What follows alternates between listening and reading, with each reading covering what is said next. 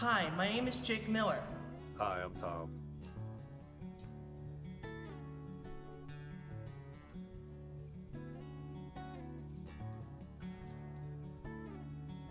Hi, I'm Janae Marcello, and I'm a dancer. Hi, my name is Christopher Russell, and I was born with smaller fingers on my left hand.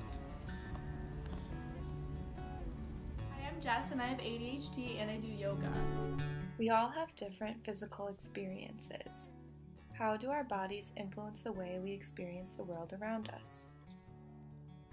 Aspects from 3 different courses sparked my interest in this question.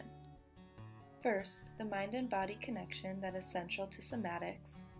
Second, the way we can communicate using our bodies. And third, the concept of neurodiversity.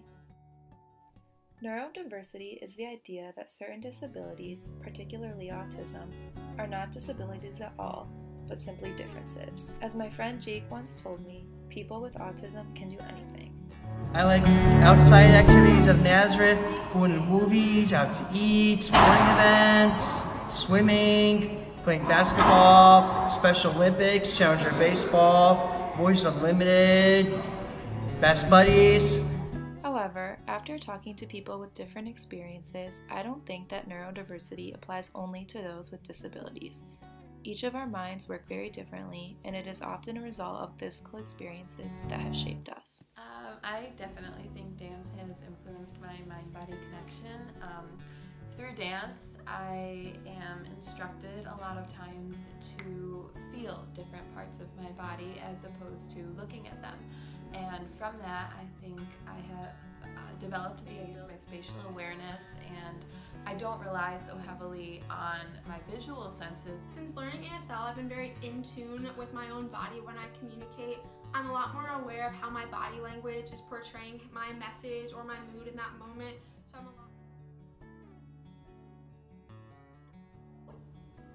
I get very distracted in my daily life, and sometimes it can be overwhelming, so I have trouble doing my homework sometimes, and sometimes I have trouble sitting still, especially in class. I actually do feel like yoga influences my ADHD. I think it helps. I wouldn't say that it affects me in my daily life, mostly based on that I was born like that, so I've not known anything else. So to me, this is a normal hand.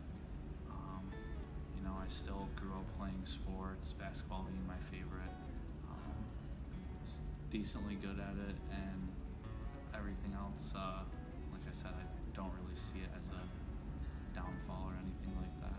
So when I was a junior in high school, we were playing in our Christmas tournament for basketball, and I drove down the lane and I jump stopped, and I felt a pop in my knee, and I knew something happened right away, and it turned out that I tore my ACL. So at the time, it was pretty devastating to find out that I had such a serious injury, and it was really disappointing because we had a pretty good basketball team, and I didn't really want to let all my teammates down. So. We use our bodies for everything we do, so differences can really affect us.